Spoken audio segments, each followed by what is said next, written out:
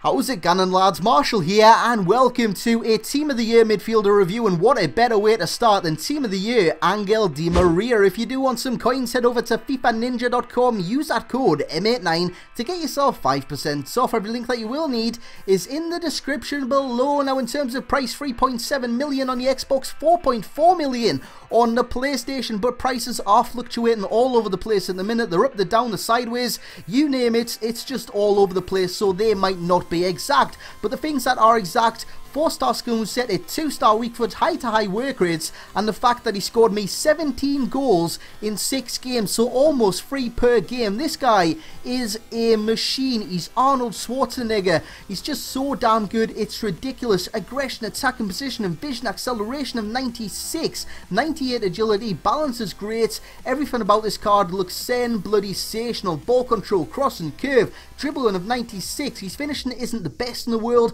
It could be a little bit better, but in game it's fantastic. And shot power, this guy is like the attacking version of Roberto Carlos. 98 shot power. He's got a cannon behind that left boot. It's so damn good. Now, in terms of pros, you've got ball control. This guy is a magician. It just never leaves his feet. It's like a work of art, someone that Mozart composed.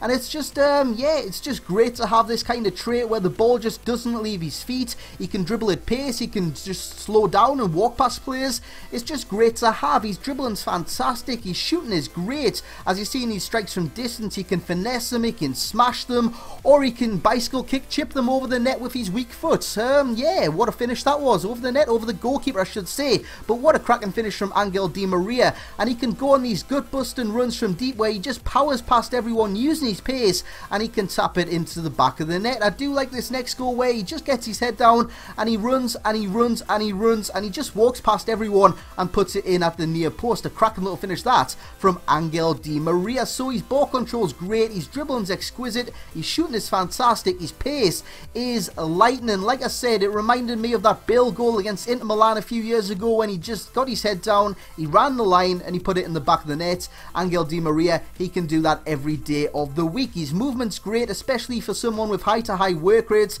His positioning is fantastic, so going forward, he's always in space. Defensively, he can get back, he can help the midfield, so he's not a lazy player. He does have high-to-high work rates, and it does help him out in that calm position. Now, the only con I could find with this card was his strength. He is quite weak, and it does hinder the card, because if you come up against a combative CDM, he will boss you off the ball from time to time, and it will get annoying. As you see the goal there, that just confused the hell out of me. I scored from a corner kick. I mean, I took the corner, I got the ball back, and I kicked it at the goal and it went in. I mean, what the hell happened there?